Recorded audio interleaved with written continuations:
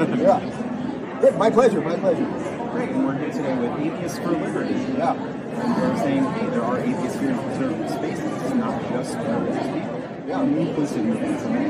Yeah. Well, I think that's a new idea, I suppose, to some, but it doesn't surprise me, and it's something that I've been trying to talk about for a couple of years, that I think as the woke thing goes so crazy and purges so many people, I think a lot of good liberals, or forgetting your political allegiance, I think a lot of good people who happen to be atheists or non-religious, non-denominational, they're going, well, I'm not woke, but do I have something to do with these, scary right-wing conservatives, and are they all religious, and they're all going to convert me and make me a believer, something like that?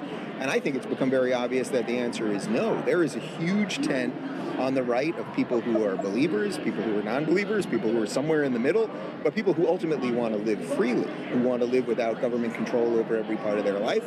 And that's what's happening in this room. You guys are all walking around with atheist pins and atheists for liberty. Nobody's attacking you. Nobody's stringing you up. Right. And that is a beautiful thing. And by the way, even though it's new in a certain regard, people like Heather McDonald have been talking about this for a long time. Heather's a conservative. She's an outspoken atheist. And there is something there. And I think if you guys can keep building it, that's a beautiful... It's just another piece of a wide tent.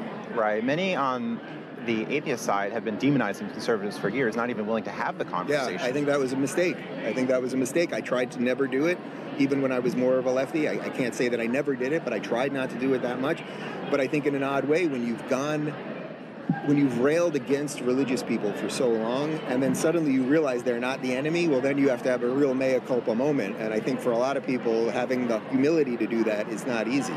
So I think for you guys, again, it's just be open enough to accept the refugees, and I think some good things will happen. And we're fighting against the new religion of wokeness. Many things we have in common. Wokeness is a far scarier religion than any religion that I know in America today, I will tell you that much. And there's no traditional religion in America today that's trying to infect all of our institutions, that's trying to destroy education, destroy all of our cultural institutions, destroy our media institutions.